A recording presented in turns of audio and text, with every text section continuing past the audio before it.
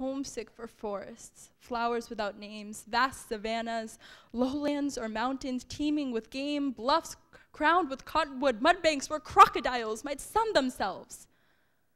Finding instead the remains of strange picnics, replications of old selves, a cacophony of changes like a room crowded with chairs in which no one can sit, as if history were furniture, grown splintered and shabby. Burlington High School's Fogelberg Auditorium was alive with the sounds of poetry on Tuesday as the school's finalists for the 2017 Poetry Out Loud competition recited their memorized verses for the judges in front of a large crowd. The event was organized and hosted by Burlington High School English Department Chair Benjamin Lally. This is a program that is now in its 12th year statewide. It's our 11th year doing it here at Burlington High. It came from what was seen as a need to just have poetry come back into the high school classroom or into American life, where the organizers felt that this was a chance to have the same sort of enthusiasm that you might see for a basketball game or for a school play for something that's poetry related. Mr. Lally said all the students in the school participate by memorizing a poem and competing in their classrooms.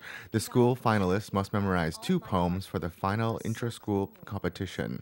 He said he believes bringing more poetry into the school is good for the students and enriches their lives.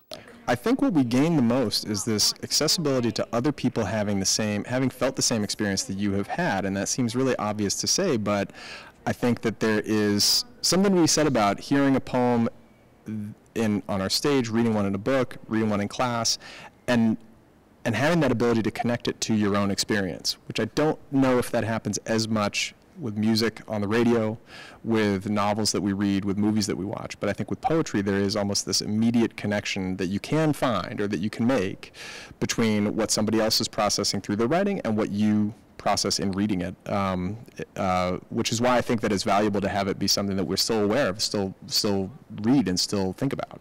Mr. Lally also said he appreciates the poetry challenge because it provides the students with a piece of artwork they can connect with and at the same time pushes them to confront the difficult and often scary prospect of public speaking. I would love it if students kind of had this well of poems they could pull from in processing something that's really exciting, really sad, really tragic, really confounding in their own lives as a way of kind of helping process it. As far as the performance element, one thing I really enjoy seeing in our hallway every year for the students who don't even go beyond the classroom, but this is something that's very, very difficult for a lot of people. Public speaking is rated as the #1 fear in America, beyond death even, which is absurd.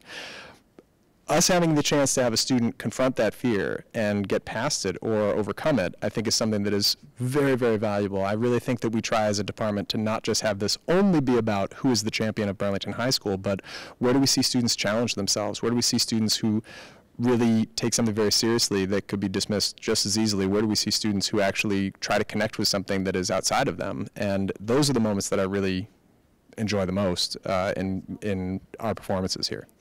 He praised all the finalists who recited poems in the competition and said this year was a high watermark for the students' performances. We are always, every year our response is pretty much the same, which is that we thought last year's was good. It seems like every year across the board the finalists come in incredibly well prepared. You saw this year some immensely difficult poems. I think we had more poems reaching back over 100, 200 years than I've ever seen before in the finals. People taking on that challenge. The poise of the students in front of the microphone, I think that with no disrespect to the way that the judging came out, I think it would not have been much of a surprise in the auditorium if it had been 4 completely different kids on the top 3. I think that it was really that close and the performances were just that strong across the board. The Burlington High winner this year was Gati Aher, who performed Sonnet 1 by Sir Philip Sidney, a difficult poem written in the 1500s, and To Live with a Landscape by Constance Erdang, a long poem by the standards of the competition. She will be going on to the state semifinals in Framingham this March, where on top of her 2 poems, she'll have to memorize a 3rd, something that was hitting home shortly after the results were announced. I'm kind of shocked. There was a lot of hard competition. And everyone did really great. I'm kind of happy I won, but still I need to memorize the 3rd poem now. So how long does it take to memorize the poems for the competition? The really long one, the 54-line long one, I ended up memorizing it in a day, because it just kind of called out to me. So that's the only reason I do a 54-line poem. That was fairly easy to memorize. The one that I did first, Sonnet 1, that was a lot harder to memorize. The language was weird. It was old. But they were both, it's really easy to memorize a poem if you get really passionate about it. Finally, as for the fear of public speaking Mr. Lally spoke of, Gati said that wasn't an issue for her. I like when people listen to me. Congratulations, Gati, and good luck in the semifinals and hopefully beyond. At the Fogelberg Auditorium, I'm B News Director Rich Hosford.